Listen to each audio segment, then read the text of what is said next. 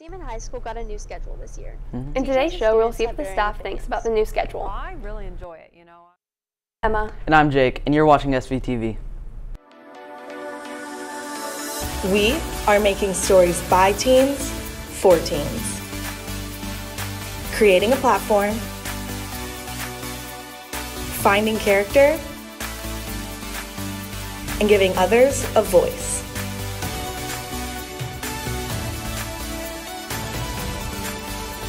This is SVTV.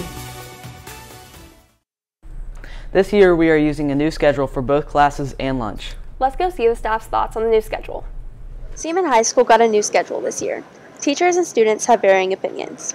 I really enjoy it. You know, I went to school here, and so we had what you guys had as a schedule last year is what the schedule that I had all 4 years when I was here. And I really enjoy, especially as a teacher, having that hour and 20 minutes with my kids every day and not having to worry about maybe only having like 45 to 50 minutes with them.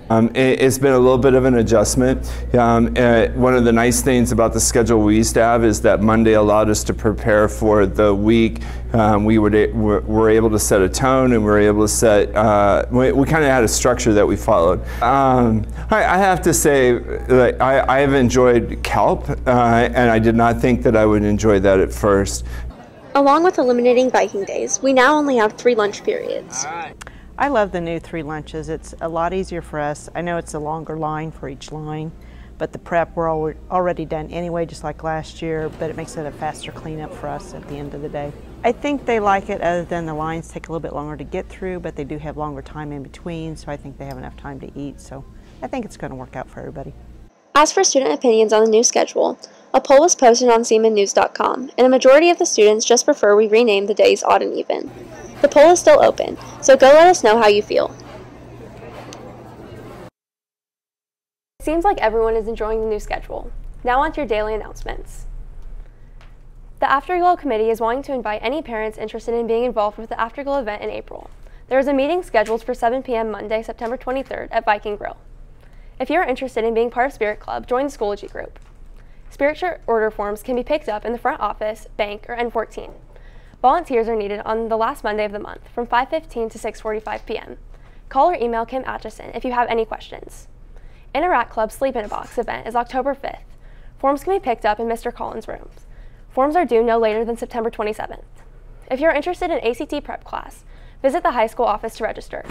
Registration and payment is due by October 18th. Key Club members, don't forget to pay your dues to the bank or to Mr. Cromie. Also, if you want a Key Club t-shirt, money is also due. We need 20 people to pay for us to place an order. The University of Kansas Health System St. Francis campus is starting a Medical Explorer class that begins Monday, September 23rd from 7 to 8:30 p.m. See Schoology for more information. From September 9th through the 20th, Interact is collecting aluminum cans for CAT. There are 3 labeled bins by the north doors, the east doors, and in the lunchroom. Make sure to bring your cans. SHS Wrestling will be contesting a Kickball Classic on Sunday, September 29th at the SMS football field. Let's go to Emory to learn more about it. Hey Vikes, I'm here with Mr. Kelly, and he's going to talk to us about the Wrestling Kickball fundraiser. So what is it? The Wrestling Kickball fundraiser will be on Sunday the 29th, and we're trying to raise some money. We're doing some special things this year in the program that we don't normally do, so we have a need to raise a little extra funds. And additionally, we'd kind of like to make this a yearly event if we can pull it off, and make it kind of a fun event that the Seaman High community can be part of. How can people join? Well, we've got this handy little form here, and it's all over the place. I've got them, Coach Elliott, and a few places online as well. You simply fill out this form, turn in the registration fee, and turn it in, and you're in. Is there anything else you'd like to add? Again, it's just a good way of supporting the team, a possibility of earning a first, second, or third place plaque, and do a little team building for your organization or group that might be part of it as well. All right, thank you, Mr. Kelly. Now back to your anchors. Cost is $80 and the registration deadline is September 20th. Writing Club's first meeting is Wednesday after school in Miss Marchbank's room. Due to an error, we need you to sign up for Schoology again. If you need help, contact Miss Marchbank or Miss Collins. Seniors, reminder that graduation cap and gown orders plus any other grad products is due this Wednesday, September 18th. Whether you have the down payment of $60 or not, they will be set up at 10:40 a.m. and be here through CALP. A FASA workshop will be held on Wednesday, October 16th from 6 to 8 p.m. in the KBI Forensic Science Building on Washburn University's campus. Sign up to volunteer at OK Kids Day at Shining North Community Center on September 21st, 2019 from 8:30 to 12:15 p.m. For volunteer questions, contact Kimberly Atchison. Now over to sports with Emma after this quick commercial break. Never gonna give you up, never gonna let you down. Oh, what am I doing? Well, I'm practicing for the lip sync battle on September 19th. If you'd like to sign up, you can sign up at E3, otherwise known as Chromie's Room, but honestly, compared to me, you have no chance. I'll see you there. Twinkle, twinkle, little star. Do you have school spirit? Do you want to show off your school spirit? Spirit Club is currently selling shirts. Orders are due by Wednesday, September 18th. Drop off your order form at the bank or Miss Geis's room in 14.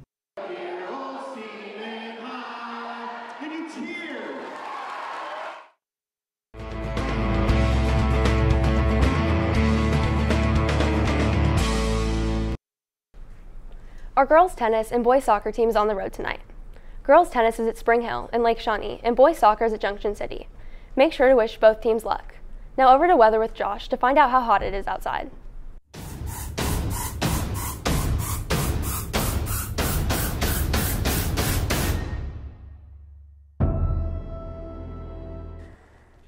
Happy Tuesday to you. This is the last full week of official summer, and that means we're only 6 days away from the start of autumn. Can you wait 6 more days?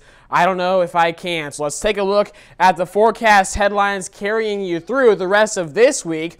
Some very warm conditions will be continuing, highs in the upper 80s and low 90s, but storms return Friday and into the weekend as well. That'll bring some cooler temperatures along with the passage of that cold front. So let's take a look at the daily rain chances towards the end of the week. Thursday, just a 20% chance of an isolated storm during the afternoon.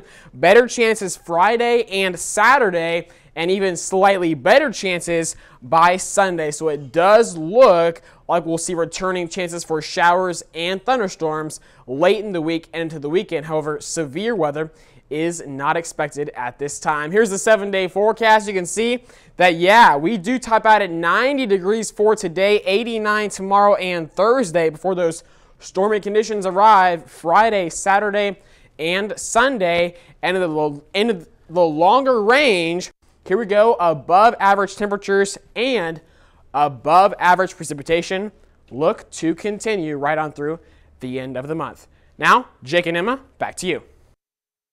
That's all we have for today, Vikes. We'll learn about class ranks tomorrow. Have a great day.